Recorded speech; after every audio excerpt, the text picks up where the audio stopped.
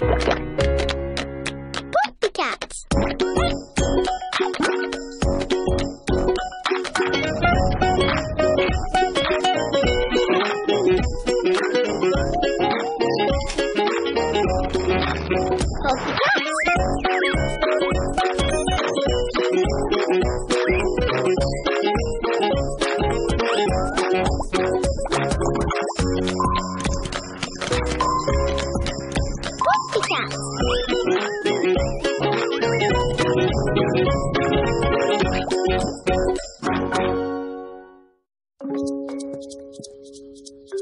How about I tell you a story, Puppycat? I think you're gonna like this one. I call it Puppycat and the Search for Buried Treasure. Laura, we're leaving in a few minutes. Okay, Mommy. I promise to read as fast as I can. It was a sunny day. Poppy and her friends were having a pogo stick race in the meadow. Elma was especially excited to wear her new necklace. Hi, Egbert. Want to race with us? No, thank you, Puppycat. I have very important stuff to do. All right. Bye. Oh! What's wrong, Owl? My stick seems to have lost its pogo. No, it didn't. You're just doing it wrong.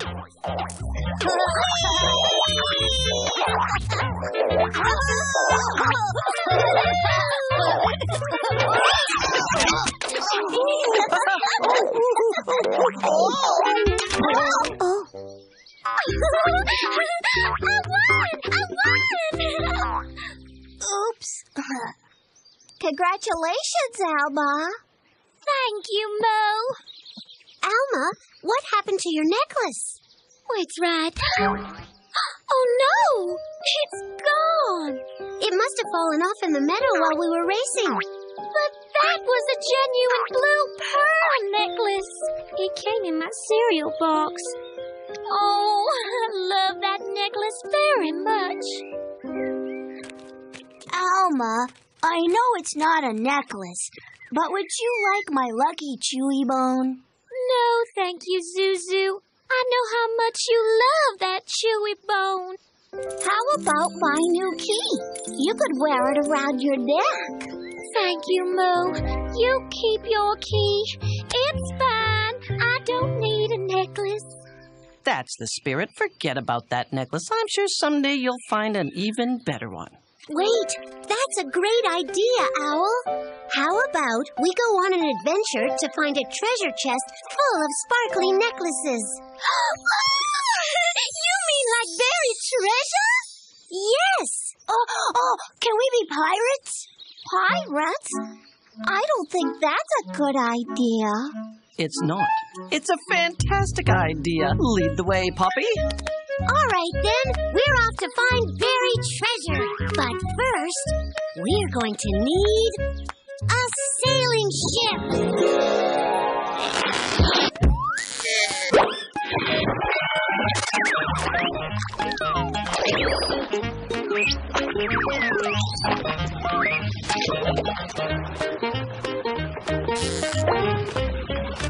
Welcome aboard, pirates. Now, all we have to do is find the buried treasure. How will we do that, Captain Poppy? With this treasure map, of course. You see, this is the ocean where we are, and we want to get to this island where the treasure is buried, near a bunch of coconut trees. Sounds very complicated. That's dangerous. Are you sure you wouldn't just rather have my key? No, but thank you. I've always wanted to be a pirate. Oh, I've been struck by a marshmallow. Where are all these marshmallows coming from? Oh!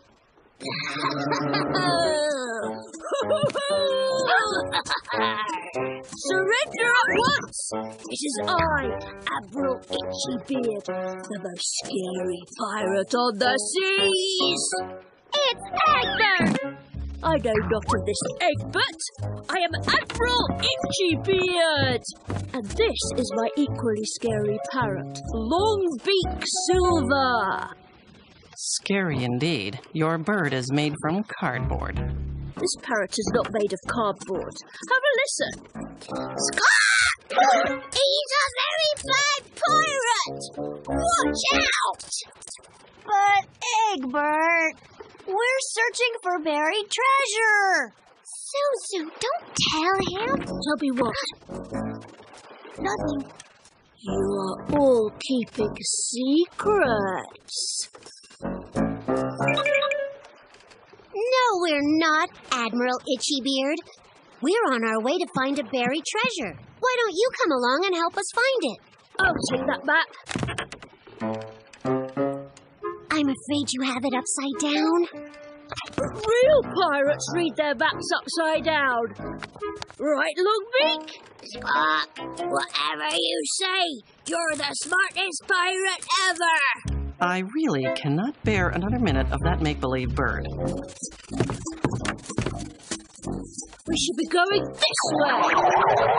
I don't mean to tell you how to be an admiral, but according to the map, we're supposed to be going the other way. Never mind that silly map. I know the right way to go. Oh, very nice, Itchy. You've steered us right into the fog. I can't see a thing.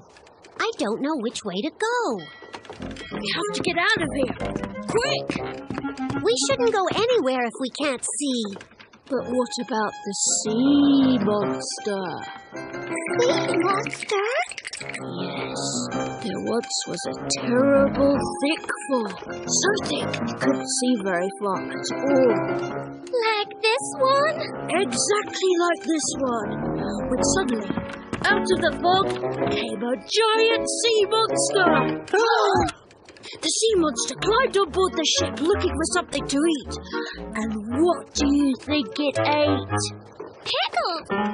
Pudding? Please don't say mice. No! Pirates! It was a pirate-eating sea monster. It wants to eat the most scary pirate ever. Which I believe would be you. You said so yourself. I did? I'm getting out of here! But Egbert, don't you want to come look for buried treasure? I think I hear my mum calling. Well, one problem solved. But we're still stuck in the fog. I wish I didn't lose my necklace. Then we wouldn't be out here looking for buried treasure. Land ho! I think. But I don't see any land.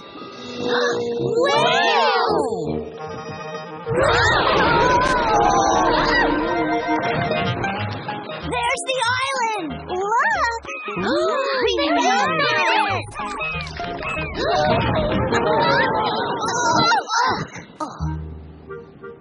How come I'm always on the bottom of the pile?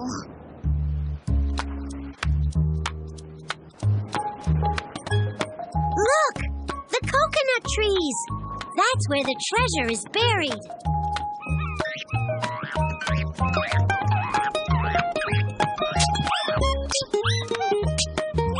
You're doing a fine job there, Zuzu. Keep it up. Oh! I hit something! It's the treasure chest! I'm too excited to look. Nice work, Zuzu!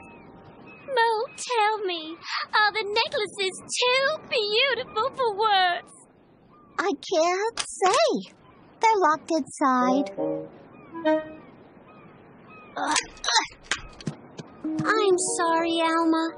I know how much you wanted a new necklace. Oh, Wait! I still have my key!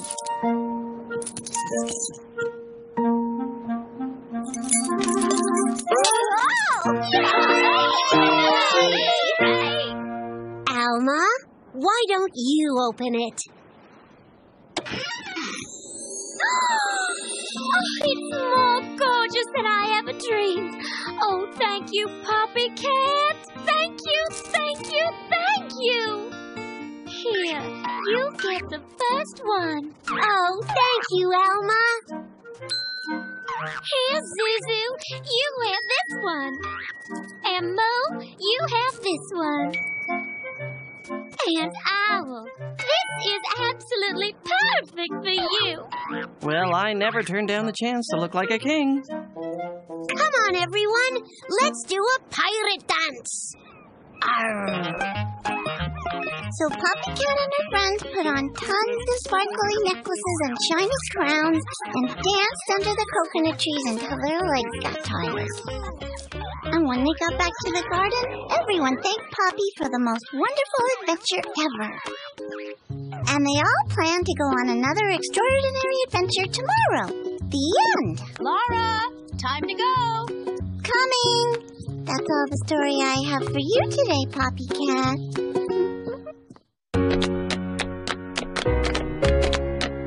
Poppy Cats.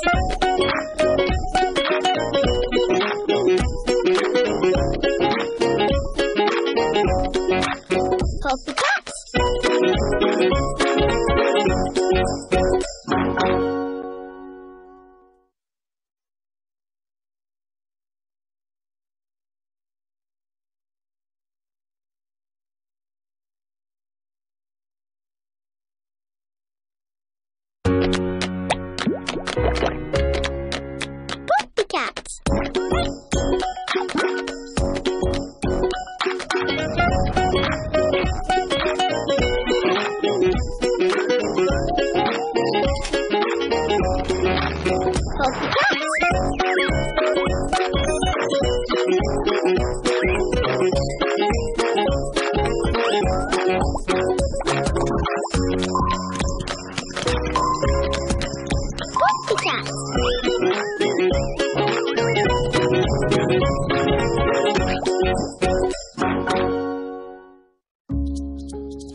I know it's here somewhere.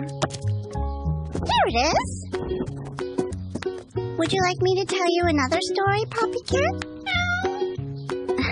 I thought so. I call this story Poppy Cat and the Search for Cheese Mountain. One day, Poppy Cat and her friends were playing on the slide in the garden.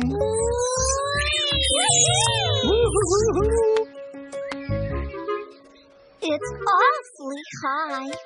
I can't do it. Come on, Mo. It's so fun, really. It is? Oh, yeah. Give it a try.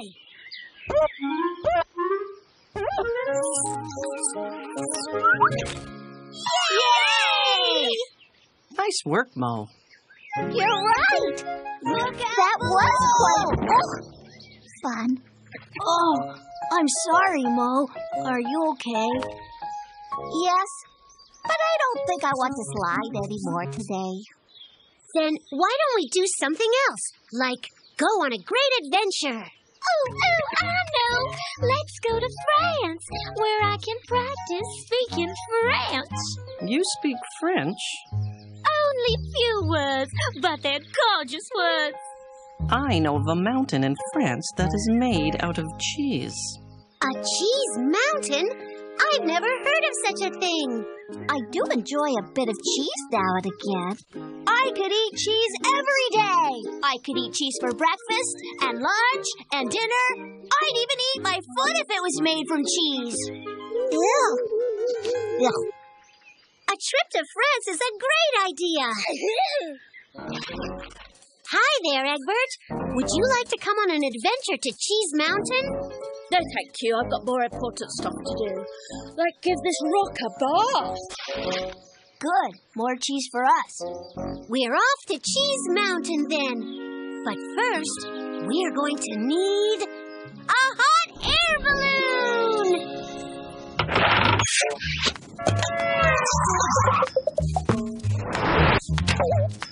I'm Captain Poppy, here to welcome you aboard my balloon. Merci. That's how people in France say thank you. Owl, why are you holding a stick? This is my weather stick. It tells me everything I need to know about the weather. What does it tell you about today?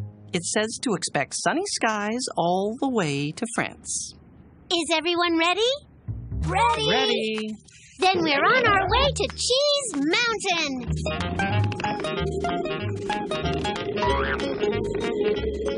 Au revoir. That's how you say goodbye in French. Who are you saying goodbye to? No one. I just like saying au revoir. Au revoir.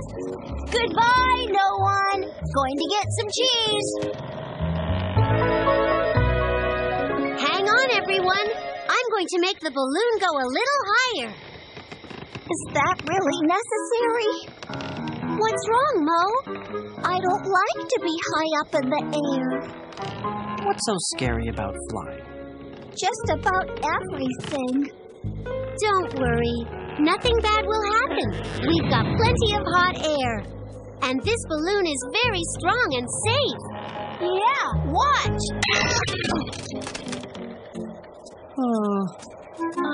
Okay. Don't watch that. Mo, maybe if you close your eyes, you won't be so afraid. Really? Yes, I'll do it with you, Mo.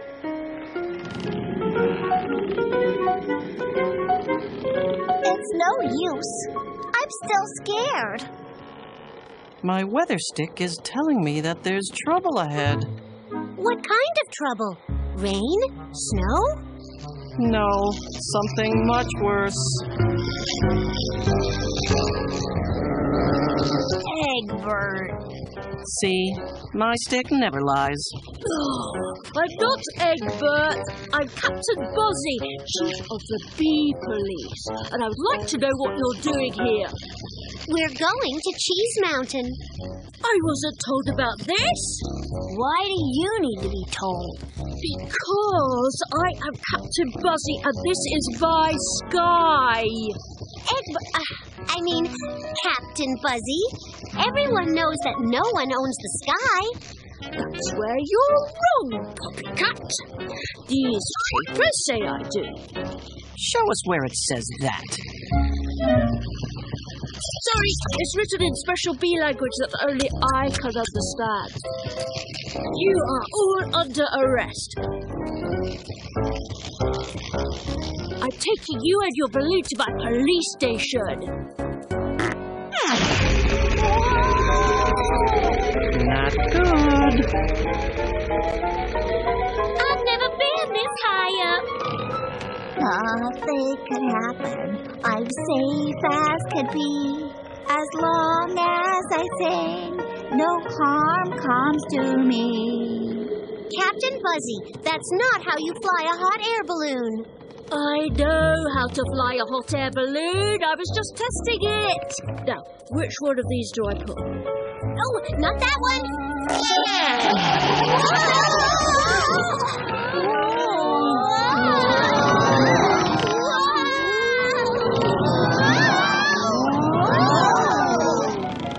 Egbert, you've done it again. I don't know what you're talking about. But lucky for you, the Chief of Bee Police has more important things to do than buzz around here. Goodbye.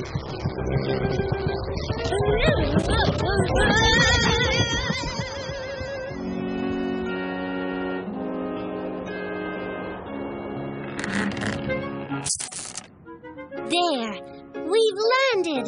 Hooray! Oh, thank goodness. Come on, everyone, let's go.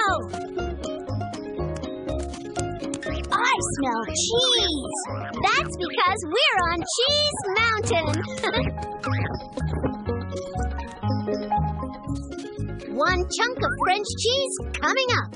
Mo, would you like the first bite? Oh, delicious.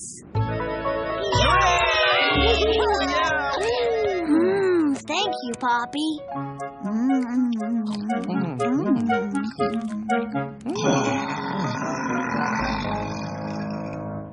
Owl, what does your weather stick say about that noise? My stick says that noise is a bear.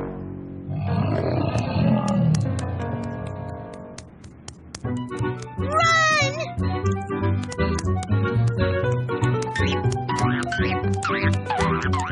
The balloon's flying away!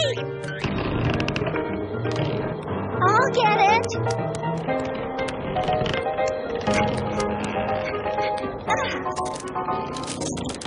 Why did I do that? Oh, no.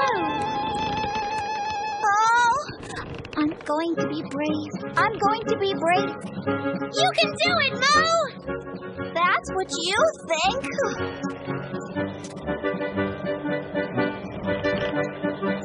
Wait, I am brave. Oh!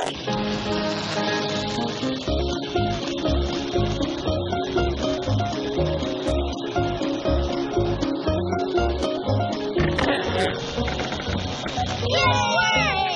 Hooray! Woohoo! Welcome aboard my balloon! Yay! Good job, Mo! Merci, Mo. Merci. You're welcome. Nice flying, Mo. Yes, nice. Let's talk about it on the way home.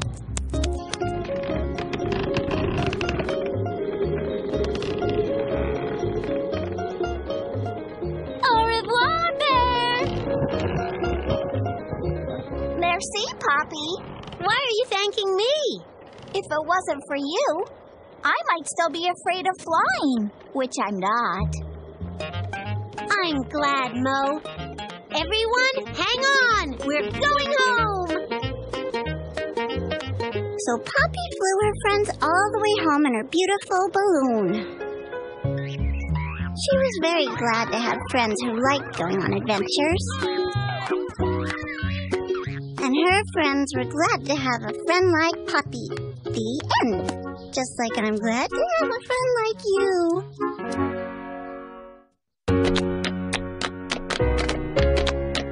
Poppy Cats.